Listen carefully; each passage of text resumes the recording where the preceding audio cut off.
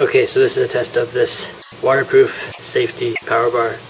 Right now, it's plugged into the wall, 120 volts. You can kind of see a red light on. Yeah, there's the red light. This is a multimeter. This and this, DC. Nothing going on, really. I'll do that with all of them quickly.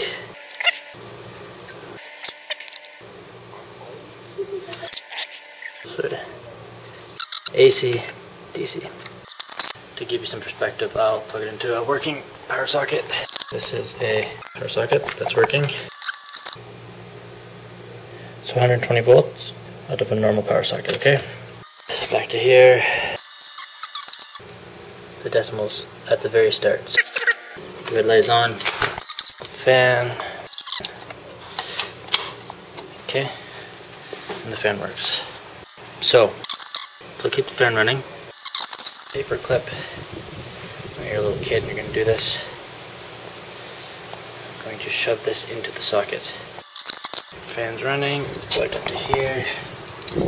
Power's on, and nothing, right? See? Okay. Again, still have full power. Because there's no power until it's all engaged, so that it's waterproof. I'm going to take this glass of water and just pour the water on it, right into the holes. Look at that. Water here. Right, the fan's still working. So that's another good safety feature. Now we do have the ultimate test though.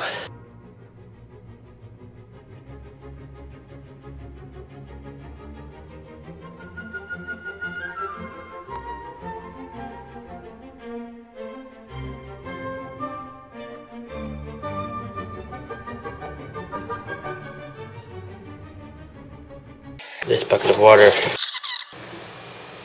Get nervous, right? So our next thing we're going to do, I'm going to unplug this. Actually, I just got a big shock. Just got a very, very big shock. Touching the water. So all this water is live, I guess.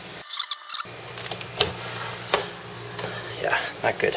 So that shocked me all the way up my arm. This is probably not the safest experiment. Now this is the one that I did with my friend, and it just scared the heck out of us. What do you think about this?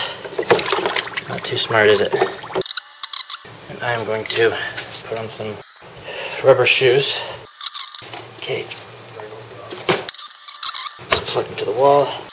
The red light is on underwater, so it has power. So the next step is I want to see if...